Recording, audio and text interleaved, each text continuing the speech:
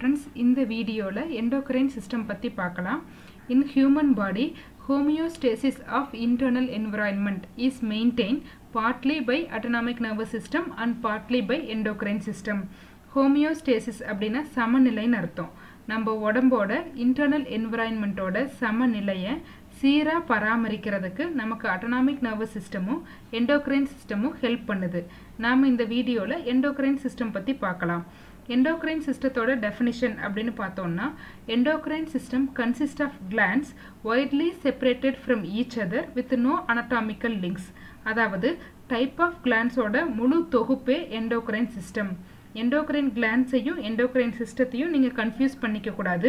Endocrine glands-ங்கிறது endocrine system-த்துக்கு கீழ வர்ற ஒரு type of glands. இந்த glands எல்லாம் பாடியில தனித்தனியா widely separated location-ல பொசிஷன் ஆகி இருக்கும். எந்த ஒரு கிளாண்டும் அனடாமிக்கலா இன்னொரு கிளாண்ட் கூட லிங்க் ஆகி இருக்காது. அடுத்தது functions of endocrine system. ஹார்மோன்ஸ்னால நம்ம பாடியில நடக்கிற எல்லா ஃபங்க்ஷன்ஸையும் functions of endocrine systemத்துக்குள்ள நம்ம கொண்டு வரலாம். இப்போ ஒரு சில பேசிக்கான ஃபங்க்ஷன்ஸை மட்டும் பார்க்கலாம். Endocrine system helps to regulate metabolism, control reproductive function, it helps to promote growth and helps in sexual development. அடுத்தது types of gland in the endocrine system. எதை பேஸ் பண்ணி கிளாண்ட்ஸை டிஃப்ரெண்ட் டைப்ஸாக கேட்டகரைஸ் பண்ணுறாங்கன்னு பார்த்தோம்னா அந்த கிளாண்டில் டக்ட் இருக்கா இல்லையாங்கிறத வச்சு. கிளாண்ட்ஸில் ஹார்மோன் செக்ரேட் ஆகும். கிளாண்ட் ஒரு இடத்துல இருக்கும். செக்ரேட் ஆகிற ஹார்மோன் ஃபங்க்ஷனல் ஆகிற ஆர்கன், இதை நம்ம டார்கெட் ஆர்கன்னு சொல்கிறோம், அது ஒரு இடத்துல இருக்கும். இப்போது கிளாண்டில் இருந்து டார்கெட் ஆர்கனுக்கு ஹார்மோன் எப்படி ரீச் ஆகுது? அந்த கிளாண்டுக்கு டக்ட் இல்லாமல் இருந்து செக்ரேட் ஆகிற ஹார்மோன் டைரக்டாக பிளட் ஸ்ட்ரீமில் கலந்து டார்கெட் ஆர்கனை ரீச் பண்ணுச்சுன்னா அது டக்ட்லெஸ் கிளாண்ட், அதாவது எண்டோக்ரைன் கிளாண்டுன்னு சொல்கிறோம், நாளமில்லா சுரப்பிகள். இதுவே கிளாண்டுக்கு டக்ட் இருந்து செக்ரேட் ஆகிற ஹார்மோன் டைரக்டாக கிளாண்டில் இருந்து டார்கெட் ஆர்கனுக்கு டக்ட் மூலமாக ரீச் ஆச்சுன்னா அது எக்ஸோக்ரைன் கிளாண்ட், நாள சுரப்பிகள்.